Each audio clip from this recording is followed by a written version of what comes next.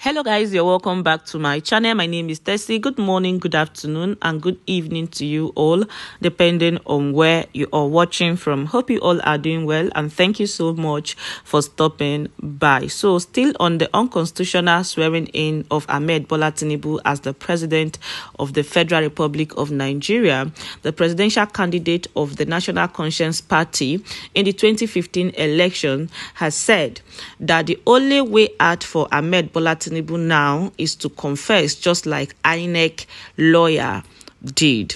All right, before we continue with this news, I'm going to be sharing other stories with you guys also, but I want to beg you to please help me by clicking on the red subscribe button down below to subscribe. Also share this video so that YouTube and Facebook can recommend it to more people. Please don't forget to like also.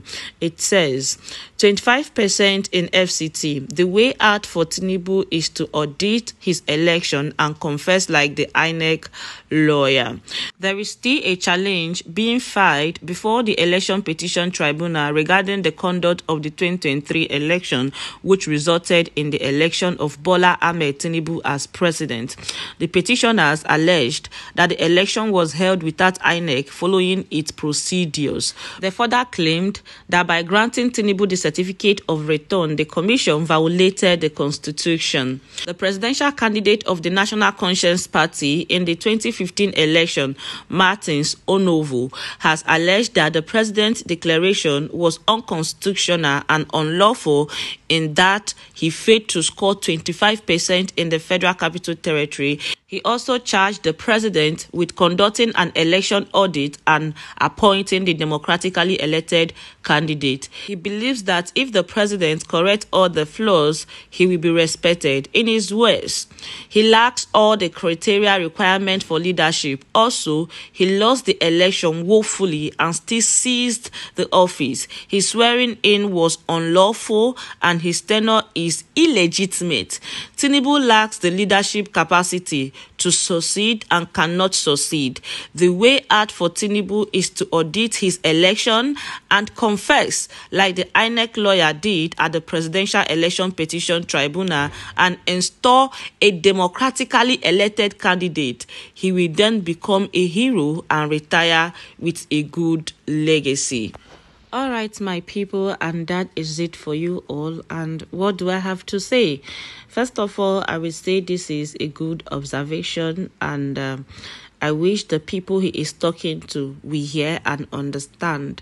Not just understand, but taking a bold step to do the right thing. But we knowing who these people are, APC can never, as far as I'm concerned, they can never ever accept defeat. Telling APC to accept defeat is like telling the devil to go and apologize to God.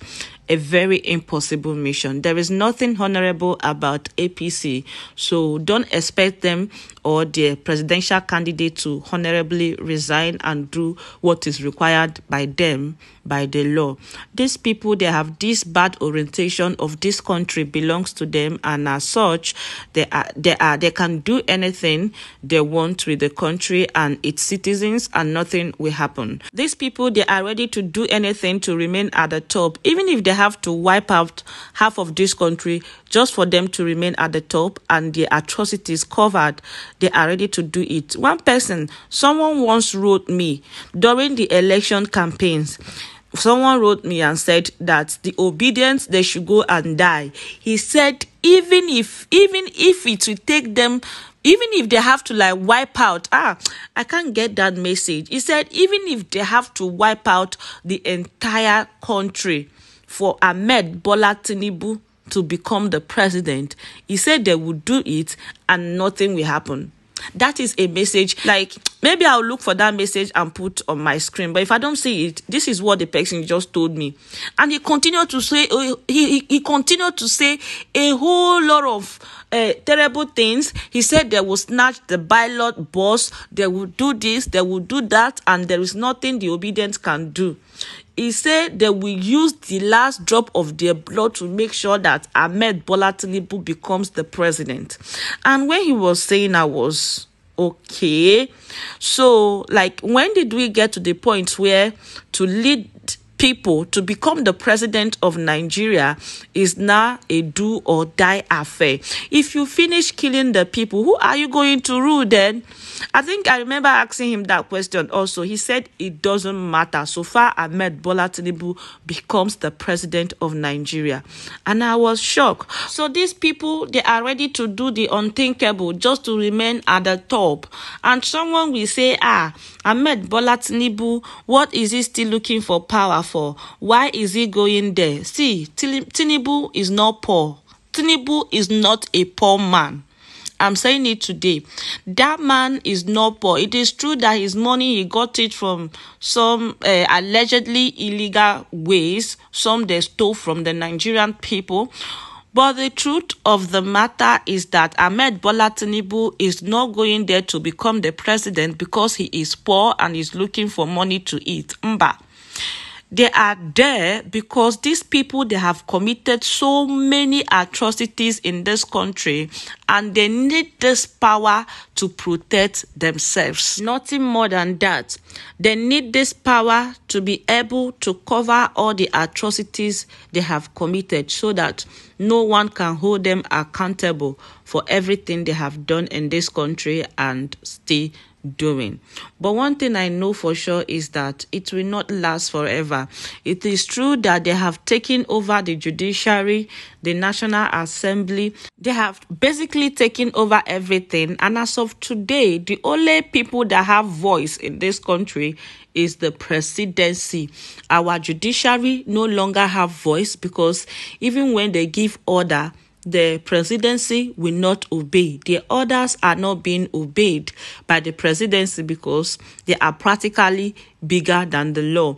The National Assembly, they are now called rubber stamp senators because they cannot take any decision on their own without the presidency. The question I keep asking is, what are they still doing there? Because it is obvious we don't need them. It is only the presidency that we need because they are the one who decides what happened to us and every other person does not have a say about it.